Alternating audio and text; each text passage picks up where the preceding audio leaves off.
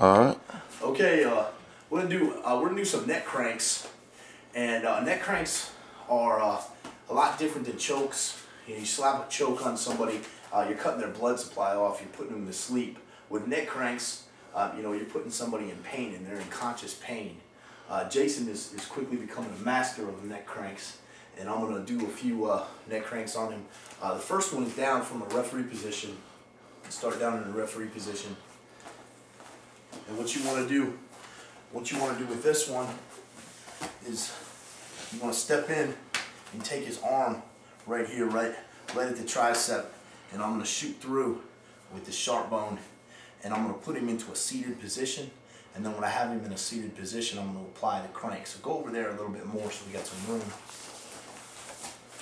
You go here, you drop it here, start shooting, and as he starts to sit, all I'm going to do here is I'm going to get my grip, which is my 3-finger grip. Then I'm going to sit my stomach in and drive down for the tap here. So all I'm doing here is I'm coming across here. See the orbital bone right here, right around the eye socket, coming through here with the sharp bone, grabbing, and then I'm pressing down for the tap. That's one neck crank. Another neck crank that sort of like bread and butter neck crank is right off of a front headlock. So if Jason's down here, we'll do it down from the knees again. If Jason's down here, what I'm going to do is I'm going to put his body close into me the entire time. I'm going to hand on his tricep. Now if you're in MMA, you can get a nice shot into the temple from here. Take your fist, blast him in the temple.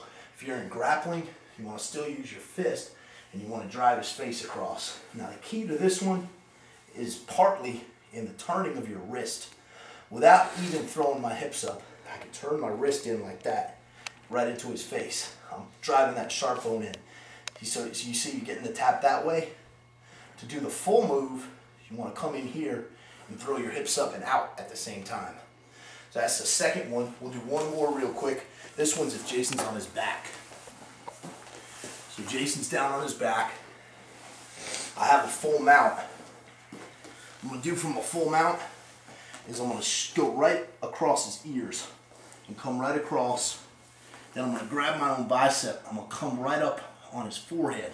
At the same time as I do that, I'm going to drop down and I'm going to put my shoulder right into his neck.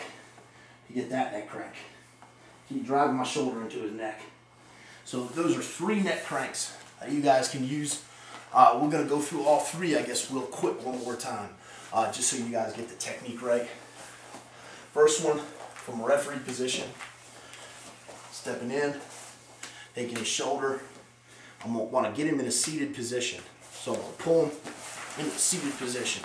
As soon as he's in a seated position, I shoot right across, I grab here, actually take the jingle bell grip, and then drop forward. Second one is from the front headlock. Front headlock here, tight to your body. Make sure his head's tight to your body. I want to drive the alder bone